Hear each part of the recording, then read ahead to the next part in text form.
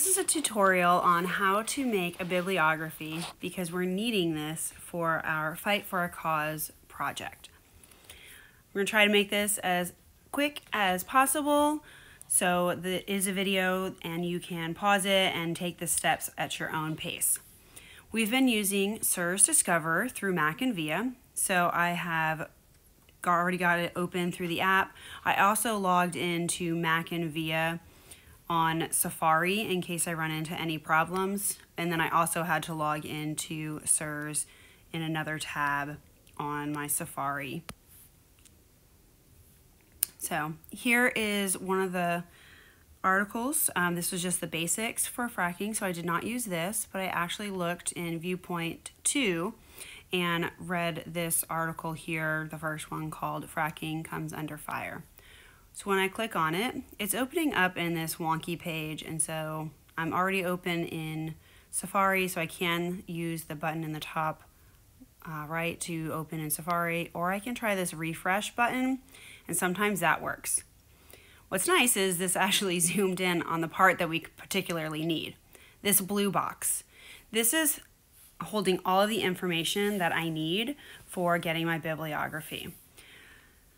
I'm going to be citing my sources, so that means I'm using this quotation mark and cite. When I click on it, it brings up a pop-up window. This pop-up window is automatically set to be MLA 8. This is the most frequently used form of citations, and that's just talking about the way the information is laid out. You'll notice that the information changes slightly if you change to APA or one of the other options. So I'm just simply going to click on the copy button, that blue button, and it helps to take my information from there.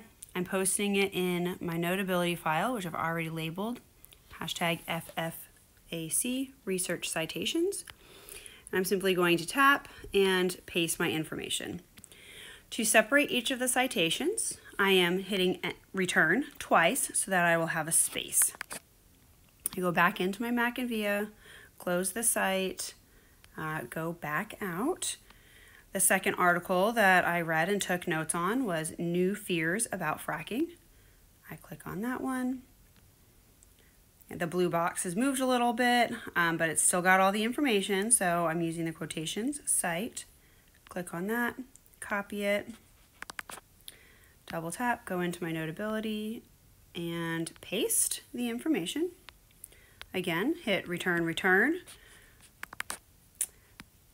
Another one for my research that I used. Oh, I went out too far.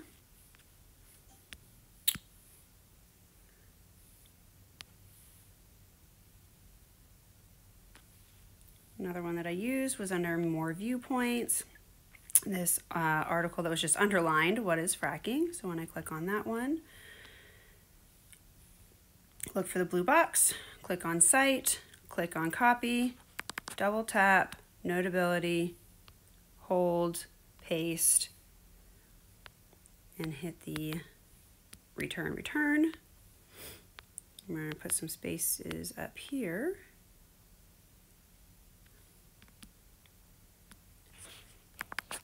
And let me grab just one more because each of you should have 3 to 4 different sources. You were to complete 3 to 4 worksheets. So we'll do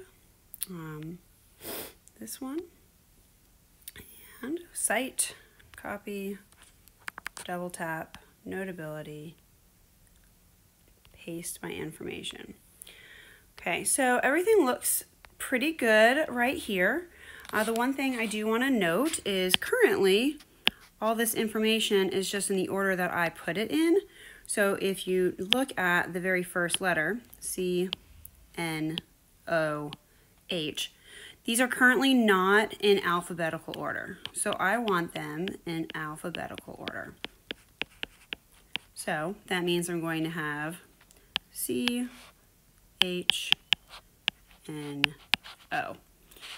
So go back to text. I'm simply going to select this one. I'm going to cut it. I'm going to move it right up here.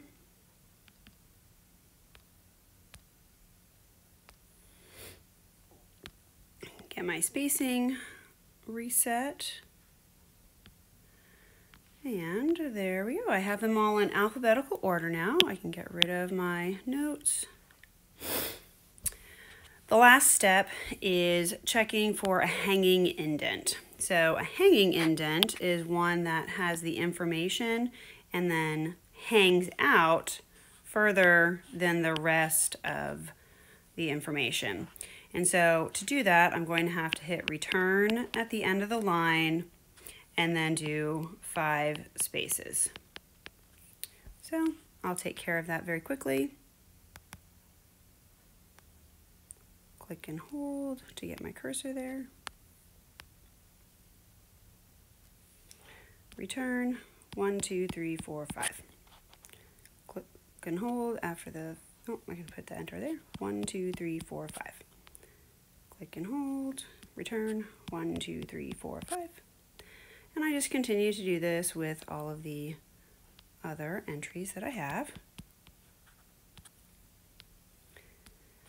What's neat is when I'm doing this in Notability, all of my hyperlinks are actually still working. So I can still click on them and actually open them up in Notability or in Safari, but I will need to be logged into MackinVIA and SIRS Discover since that's where I got them.